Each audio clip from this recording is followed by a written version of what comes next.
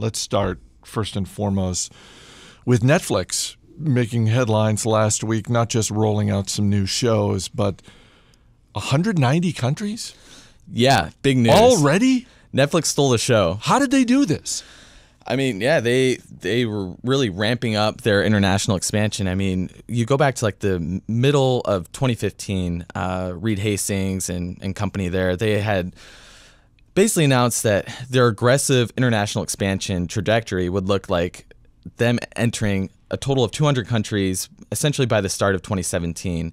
And during Netflix knows how to put on a show. So during their keynote address Wednesday morning at CES, to wrap that up, Reed Hastings says, and now we're turned on in 130 more countries. So that brings Netflix to 190 countries as of this week. So certainly accelerating their international expansion more than I think anyone would have expected. This is a company you know well. You're there with Matt Argersinger, Brendan Matthews. This is a room full of people who are, I'm assuming, are not easily wowed. People who are used to listening to company executives talk. Mm-hmm. Was this a jaw-dropping moment? Like I just imagine you guys. I mean, were you guys stunned when he said that? I know we were, and I think with the Motley Fool, we have a unique perspective from most people there in terms of the press and the other analysts who are there, because we're looking at it from an investing perspective. So certainly for us, it was a jaw-dropping moment. I think all of us were pretty stunned. Like, wow, this is a big moment for Netflix and for the entertainment industry, because Netflix is now in a position that no other company is in, especially because you have to remember, at the same time that Netflix is expanding internationally, they're also rolling out their original programming, their original content. So now Netflix can do something that no one else on the planet in terms of in the media space can do, because as soon as they release, an original show like season 4 of House of Cards in March, it's going to be available around the world instantaneously at the same time. So there's not going to be, with their original content, there's not going to be any of this. It's like, well, it'll be available in the U.S. in March. It'll be available in Australia in July. It'll be available in New Zealand next year. It'll all be available at the same time. So just something as seemingly simple as that, I think, is actually pretty revolutionary for the space. So this announcement really changes a lot for Netflix and the industry as a whole. And I think we've talked about this before. One of the things that's easy to miss with Netflix, and I don't think Netflix is alone in this regard, but I think they are the leader in this regard, and it is the data that they have access to, being able to analyze what their viewers are doing, what they're watching, not just so that they can serve up additional programming and say, oh, well, if you like this, then here are 5 other shows or movies you might like along those same lines. But even going so far as to be able to use that data to plan launches. I was listening to an interview recently with Bill Burr, who's a stand-up comedian I like a great deal, and he has a new animated series on Netflix called F is for Family.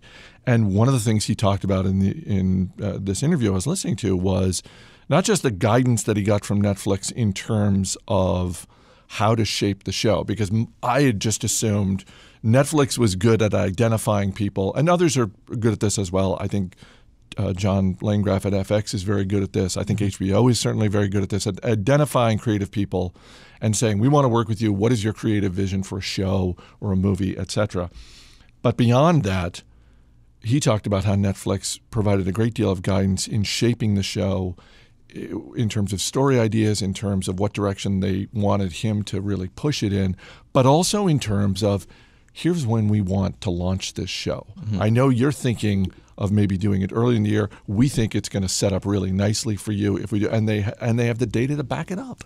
Yeah, Netflix is really just mastering all the different angles here. They're mastering the storytelling angle, working with the storytellers, the creators, the producers. Then, I mean, the distribution and that timing angle, and especially now that they're available, I mean, essentially worldwide, and a few countries like China and North Korea, they're still not in. That puts Netflix in a powerful position. And I think it also gives them an advantage. If you are, a storyteller, a producer, you're going to want to work with Netflix because they have, as you mentioned, that data. They have a global distribution platform, unlike no one else in the world comes close to what Netflix has now. That Netflix is available worldwide. So naturally, if you're a storyteller, you're going to want to work with Netflix, especially if you have an idea for a TV show or miniseries, especially compared to traditional broadcasting, where if you're a producer, you get one pilot and you test the pilot. It's one night. You see how that works, and that determines whether or not you have a show or it gets nixed. With Netflix, you have the storytelling and creative flexibility to have a 10-episode story arc, which is also unique, and it's released all at once worldwide. So if you're a storyteller, a content creator, Netflix has a really solid value proposition. So I think they're just going to keep continuing to attract talent to them. One more question on Netflix, and then we'll move on, because I know there was a lot of other stuff at CES. There was a press availability with Reed Hastings and his team. You got a chance to ask him a question. What'd you ask, and what was his reaction? So Reed Hastings, you can tell that he knows he's a big shot now, and he's in high demand. So not his first rodeo. Yeah, and I think he would prefer Wall Street doesn't engage with the company so much, or get in the company's way. He just wants to do his thing. What? If he feels that strongly, he should take his company private. That's right. So there's a solution. He still has to deal with us, So my question was just, the company has obviously accelerated their international expansion. No one expected this announcement to come now. As I mentioned before, their aggressive plan was to be at this level by the end of 2016 or start of 2017. So I just asked, does that accelerated international expansion, does that change the company's trajectory in terms of breaking even internationally? Does it change our financial guidance at all? And you could tell he wasn't very enamored with the question. He was like, no, it doesn't change our financial guidance. That was it. No color or anything. So he wasn't a huge fan of the question, but I think, it was still a question worth asking, especially from the investing perspective, because the company's rolling out a lot faster than anyone anticipated internationally. But at this point, it doesn't look like that changes their financial guidance at all. But to me, that's why, and this is just me, but to me, that's the number one reason to listen to a company's conference call. Yeah. Yes, you sometimes get more information, but just getting a sense of how do the executives react to questions, particularly when times aren't going well. Not that that's the case with Netflix right now, but I'm always curious to see how they react.